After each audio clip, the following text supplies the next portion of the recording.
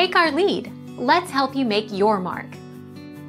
Our goal is your satisfaction. Let us show you the way.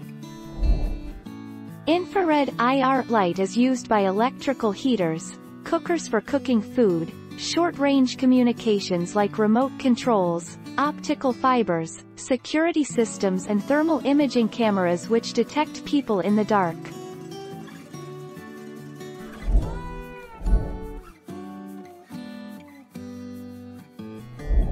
Take our lead. Let's help you make your mark.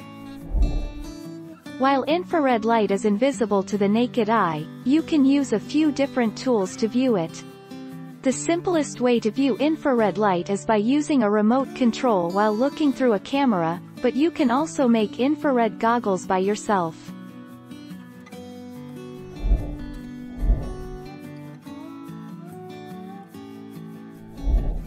Take our lead. Infrared radiation has a longer wavelength and lower frequency than visible light. Too much exposure can damage your eyes and skin. On a global scale, trapped infrared radiation contributes to global warming.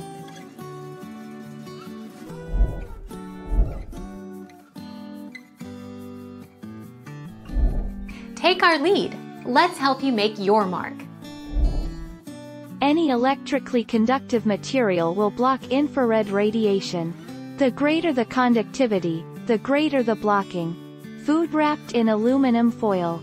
Since aluminium foil is a highly conductive material, it will kill all infrared radiation.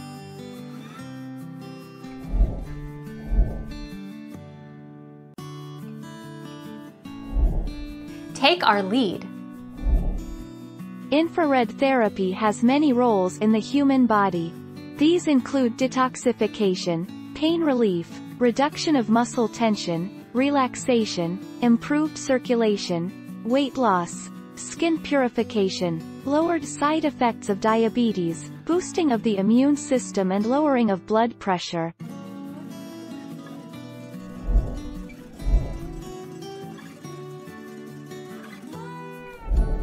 Make your mark. Take our lead.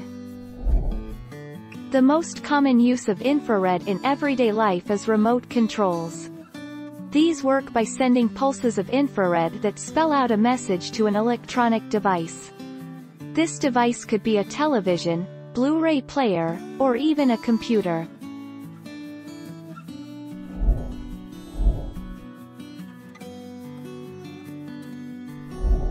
Make your mark. Take our lead. Infrared thermal imaging cameras are used to detect heat loss in insulated systems, to observe changing blood flow in the skin, and to detect overheating of electrical apparatus.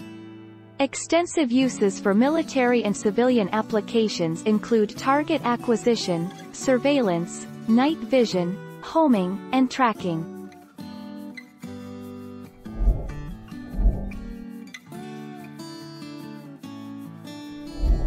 Take our lead. Let's help you make your mark.